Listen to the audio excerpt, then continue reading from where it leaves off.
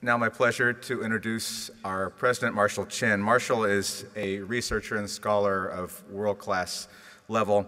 He's the Richard Perillo Family Professor of Healthcare Ethics in the Department of Medicine, University of Chicago. He's been a mentor, a friend to many of us, and he has been a tireless leader for our organization. It's a delight to introduce him as your president.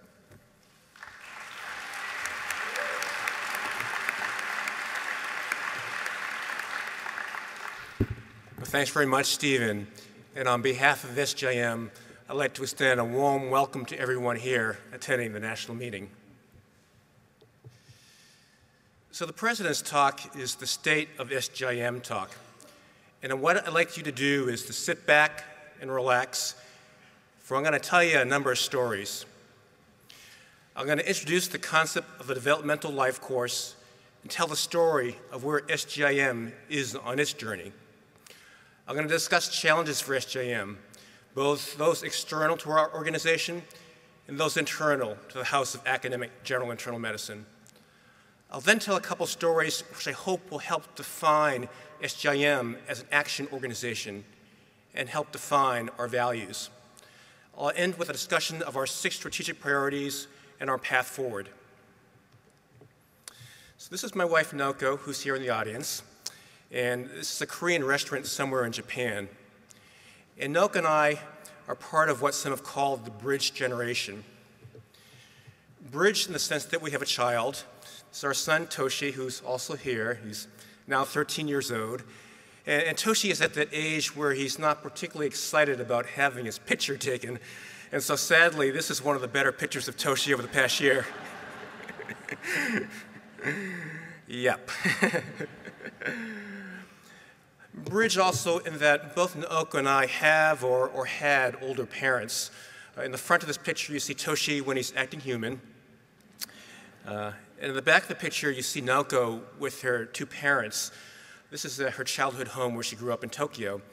And her father, I actually never knew him when he was a physically strong man. That about a year before we got married, he had a major stroke complicated by meningitis. And so he was very frail the rest of his life. But I think that towards the end of his life, that at least a couple things brought him peace. One was when Naoko and I got married, that it's got to be reassuring when all of your children have found their life partners. And then second, when Toshi was born too, you could tell that was special, that Toshi represented youth and hope, the continuation of the family, the continuation of the bloodlines. Naoko's father passed away 2 years ago. And there's a tradition in Japan where a year after someone has passed, there are ceremonies to honor the deceased. And so about a year ago, we went back to Japan. We spent a week in Tokyo for the ceremonies, then a week in a part of Japan where possibly no one else here in this room has been to. It's called the Kii Mountain Range. It's considered to be a mysterious part of Japan. It's part of the old religious pilgrimage routes. At the first 2 hotels we stayed at, I was mesmerized by 2 mandalas that were in the lobby. A mandala is a spiritual and ritual symbol representing the universe. This first mandala depicted the area that we were staying at in this pilgrimage area. And again, it showed a pilgrimage, the idea of life as a journey. The second mandala, I'd like you to concentrate upon the arch at the top of the mandala. What it is the arc of life, and it starts off with birth, childhood, adulthood, older age, including frailty, and then eventually death and judgment. And you see this judge looking at the globe here on the right, which is, I believe, a reenactment of one's life. And if one had led a bad life and one was evil, really bad things could happen to you in the afterlife. In fact, really bad things. But if you were good, well, there was eternity of happiness and bliss and peace. So this idea of the development of life course as a journey with an epic nature, that there could be great good as well as badness and evil. It applies to our patients also, that a couple months ago I saw one of my favorite patients for the last time. She was an older African-American woman who had bad lung disease. And at the beginning of this year in January, she started having abdominal pain, which just didn't get better. And so workup eventually revealed pancreatic cancer, metastatic to the liver. And so at this visit 2 months ago, I saw her for the last time, and she was accompanied by her 2 daughters, and it was a very difficult visit. You know, the 4 people in the room, my patient was the most composed. She was at peace with herself, and she really was ready for whatever the future held. The 2 daughters were having a real hard time. One actually had to leave the room briefly to compose herself. She came back. Then as I started talking about prognosis and the plan ahead and the future, the 2 daughters started crying. And I could feel sort of the tears welling up in my own eyes. And there have been times where I have openly wept with my patients at the end of their lives, but this just didn't feel right at this time. And so what I then told the 2 daughters and my patient was something that I never quite said this before to any of my patients. And when I told them that I was thinking a lot recently about the life course, that we start as infants, become toddlers, children, adolescents, young adults, mid-career folks, older people, and eventually we all face death. And I told them, and the 2 daughters, that at each stage things could go well or things could go poorly. And in some ways our job was to try to make sure that at each stage, including at death, that things went as well as possible. You know, for whatever reasons, this had a calming effect, that the 2 daughters started crying, they tuned in, and the rest of the visit went fairly well. So SGIM, we're really facing these same issues, that we're about to celebrate our 40th anniversary next year. We're not a young organization, we're not an old organization, we're a middle-aged organization. And we have members at all ages. We have the newbies, or this is their first meeting, the excitement of that first meeting. We have people that have been here for 10, 20 years, and we have the lions and lionesses of SGIM, the founders of SGIM, the founders of Academic General Internal Medicine, who have been coming to the meeting for 40 years. And so in this challenging time that we have, we must both look backwards for lessons learned, as well as we must be forward-looking as we constructively think about how do we transform healthcare for our survival and for our patients. We also as a society need to think about how do we serve all our members, whether they are our most junior members, our mid-career folks, or our senior members. So put on your hiking shoes, SGIM, because we are on a journey. And it's not sunny out there. You know, there's rain out there. We've got to bring out the umbrellas. But we're in together, our young members, our mid-career members, and our older members. And they're going to be forks in the road. We have difficult choices to make. But the sun is starting to come out, and Toshi's putting away his umbrella. And he's made a choice. You know, we are taking a path. And we're not alone. You know, Grandma's there looking over Toshi. And you notice at Toshi's right, there is a guidepost. There's a signpost. We're not just walking blindly in the wilderness, but there's a way ahead. So I'm not going to talk a great deal about our environment because you're going to hear a terrific plenary tomorrow by Tim Ferriss. He's a great speaker. You're going to love his talk. And then a lot of the abstracts and workshops at this meeting really are around these different issues. But in brief, record levels of physician burnout, relatively few students entering primary care, value, efficiency, productivity being the buzzwords of the day, disparities, inequity remain rampant, a difficult time as we shift from fee-for-service to global payment and pay-per-performance, population health, the theme of this meeting, come to the forefront, and increasing interest in addressing social determinants of health, a time of reform and change. Internally at each of our organizations, our roles and job descriptions are in flux. What's the right mix of clinical care, education, and research? The right mix of inpatient and outpatient care? What is valued in our home institutions? We're all under increased financial pressures. There's less margin for unfunded activities. And yet, it's a time of opportunity. You know, my mayor in Chicago, Rahm Emanuel, he has this saying, never let a good crisis go to waste. And he's right. It's a time of change and reform, and in this time, our strengths as academic journal internists are greatly needed because we're innovative and we're patient-centered. Now I'd like to share with you a couple stories that I hope crystallize who we are as an action organization and what our values are. So the man in the upper left here, his name is Steve McPhee. He's an emeritus professor at UCSF. And when I was a fourth-year student there, he did something for me that, in retrospect, was incredibly helpful.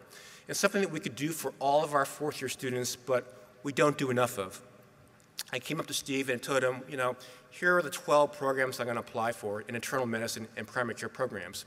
And what Steve said was, Marshall, we're so fortunate that we have so many great colleagues across the country in general internal medicine. And we're fortunate also that there are outstanding training programs in each region of the country. What I want you to do is, besides the people that formally interview you, I want you to look up the 1 or 2 people I'm going to give you at each of these 12 different places who can just tell you a little bit more about general internal medicine. So one of the places I applied to was the primary care program at the University of Washington. And the man on the list was Tom Anui. Now, so for the younger members here who don't know Tom, Tom is one of the icons of SGIM. When I met him 27, 28 years ago, he was the division chief at University of Washington, based at Harborview, the county hospital. He's a past president of SGIM. Like Ann Nattinger, he's won the Glaser Award, our highest honor. And really, to put it succinctly, Tom is the closest thing we have in SGIM to one of my heroes, Master Yoda, my favorite character in the Star Wars trilogy, or sextilogy. You know, Tom is one of the wisest, most philosophical people in SGIM. He's a true champion for the good and a true hero of general internal medicine. And so I called up Tom's office, and I ended up getting an evening appointment that Tom fit me at the end of the day. I vividly remember it was like 5:30, 6 o'clock, you know, walk up the hill to Harborview. Light was falling. And then Tom did something extraordinary. What Tom did was he didn't interview me.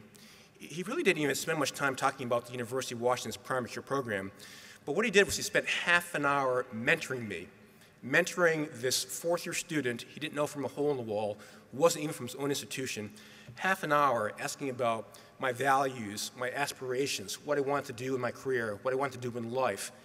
And in some ways, this is just so emblematic of who we are as an organization, the nurturance and the mentoring of our members. You know, if we fast forward to 1 year ago, literally 1 year ago, we were walking to the plenary session, and as you know, this is a mob of people walking the plenary, and Tom happened to see me, and he basically said, congratulations, Marshall, congratulations on your presidency year. I have some advice for you. And so at that point, I just locked into Tom's eyes, and I just was oblivious to the rest of the people coming by, because it's not that often that Master Yoda has advice for you. And I'm going to paraphrase Tom, but basically what he said was, I have 2 pieces of advice. 1, remember, SGIM is an evidence-based scientific organization. And then second, Marshall, remember, this is not a time to be shy. It's a time for advocacy. It's a time for social justice. Evidence-based scientific rigor, advocacy, and social justice. There's a third bullet here, which Tom didn't say, but which he would wholeheartedly agree with. Generous, supportive community. These are the 3 principles that define SGIM, and which are incredibly rare for any national organization. You can look at our website, it's a mission statement, it's about a page or 2 long, but really, it crystallizes down to these 3 key principles. And we're gonna need to use these principles because we're in difficult times. You know, increasingly in healthcare and in our broader society, we're faced with a number of difficult structural systems issues that often have complex social, cultural, and emotional overlays. You know, I was pleased that when I saw the annual program, there's a session in one of the symposia, it's on the population health issues of police brutality and black men. You know, being here in Chicago, we have struggled with the legacy of Laquan McDonald, who's a 17-year-old young man here who was gunned down by police for no apparent reason. How can we change the structure and culture of the Chicago Police Department to prevent such tragedies? Nationally, we're in the midst of, I think, probably the most bitter, divisive, mean-spirited presidential election in our lifetimes. And you know, my wife, Naoko, she works at the University of Illinois, Chicago, and the politicals here will recognize that this was the first of the rallies that Donald Trump had where actually had to be canceled because the pro-Trump supporters and the anti-Trump demonstrators really clashed, and there was a fear of significant violence.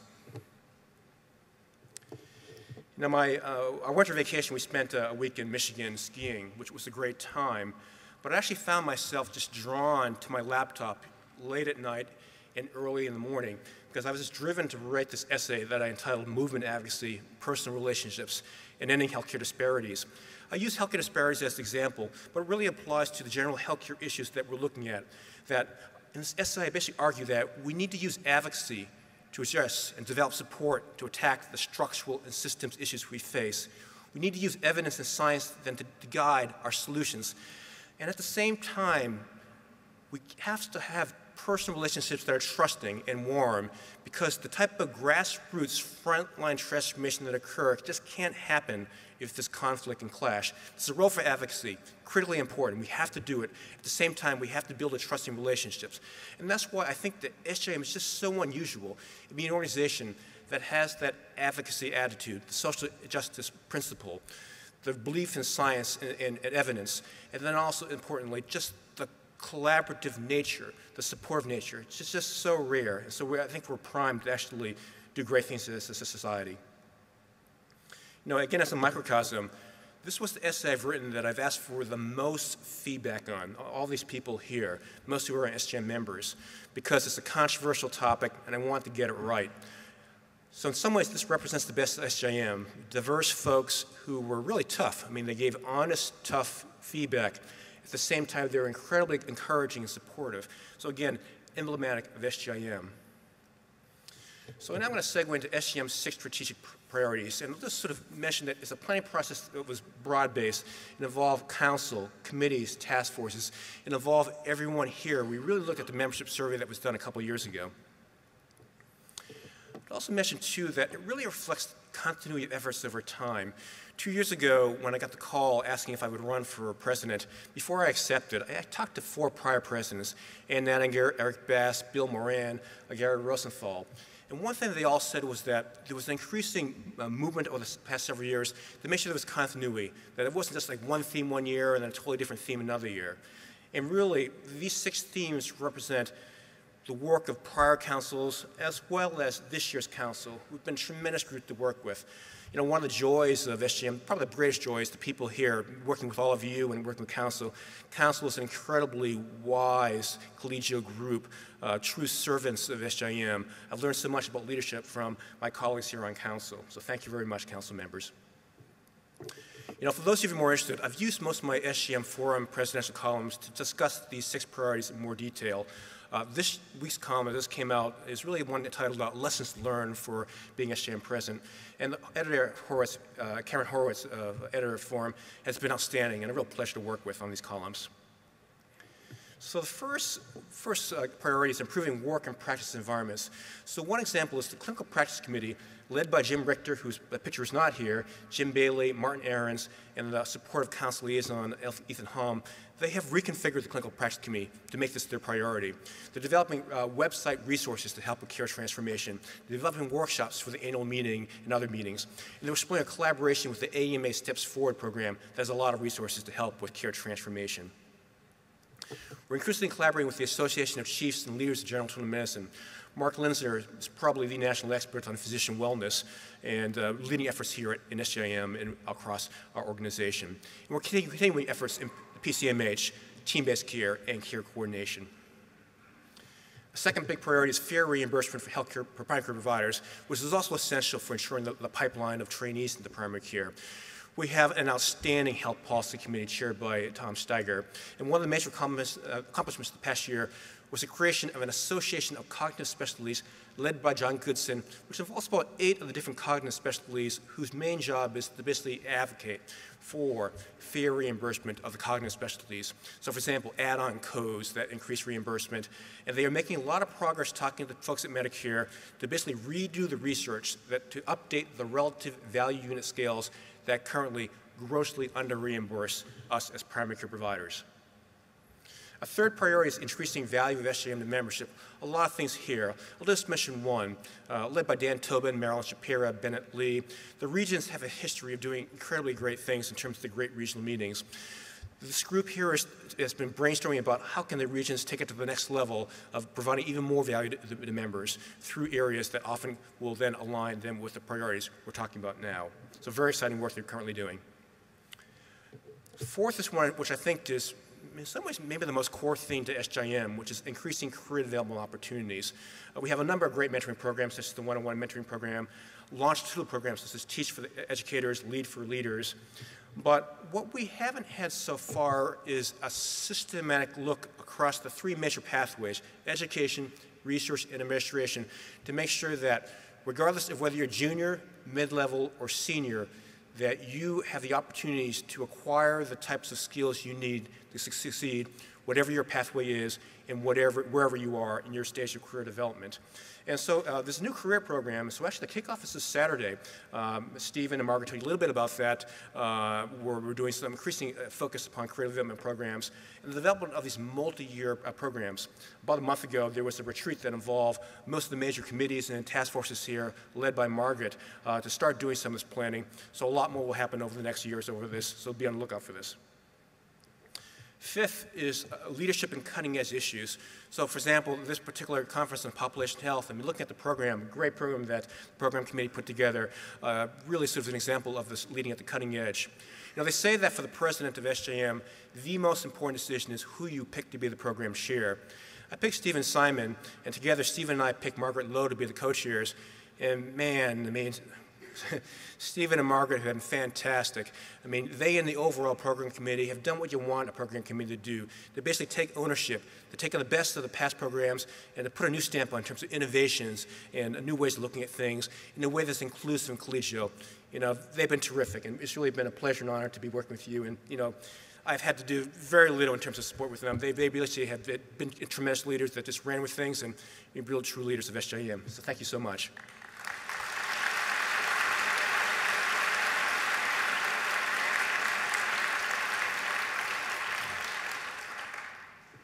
You know, another example is that we're increasingly trying to do more collaborative work with our peer societies in family medicine and general pediatrics. The past year, Russ Phillips, Ted Long, Leo Horowitz have been leading a number of these discussions and engagements around population health and primary care collaborations with these societies. More will come over the next year.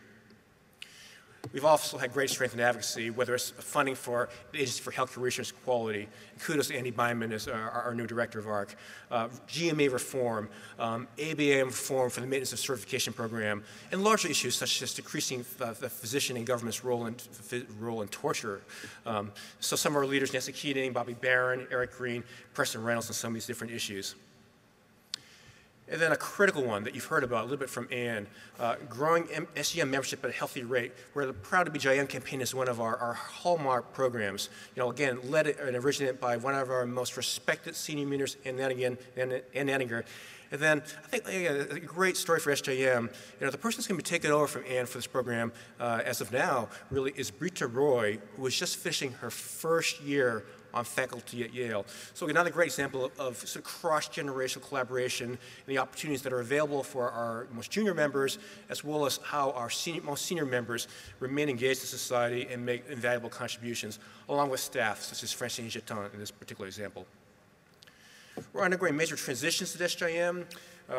You know, Bill Moran, the past president, he's been a great mentor to me. You know, the guy that basically, you know, whispers into my ear and basically advises me on what to do. Tremendously helpful, so thank you so much, Bill.